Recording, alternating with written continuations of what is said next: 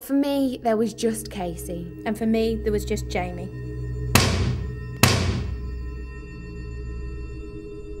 It's something that's indescribable.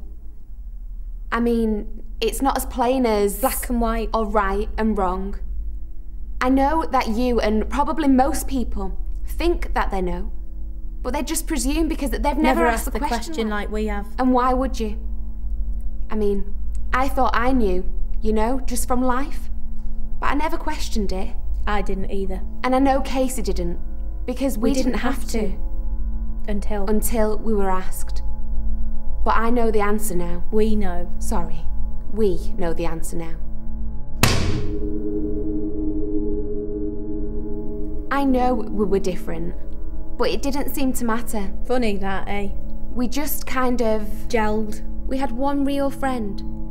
One real, honest, best friend. Some of the things we did together, or even for each other, there was no doubting that we loved each other. It was fate that kept us together. It was you failing your 11 plus that kept us together. We both failed our 11 plus. Touchy. Which meant we got another 5 years together. And they were the best 5 years of my life. You didn't say that then. Although, I would never have said that then. I mean, can you imagine any child saying that? No. No one would they? Because it's not easy. It isn't easy. If everything were easy, you would never appreciate anything. And what doesn't kill you only makes you stronger.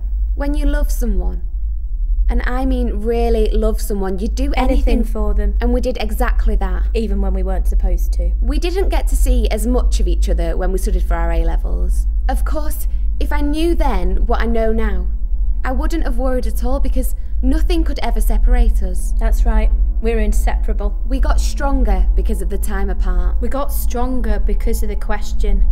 Because we begun to get what it was long before we were asked it. You do things, don't you? And you think, I can't believe I did that. And then, there's the things you don't do, that you wish you could. If only we had never come back. You're being stupid. But I couldn't stop it.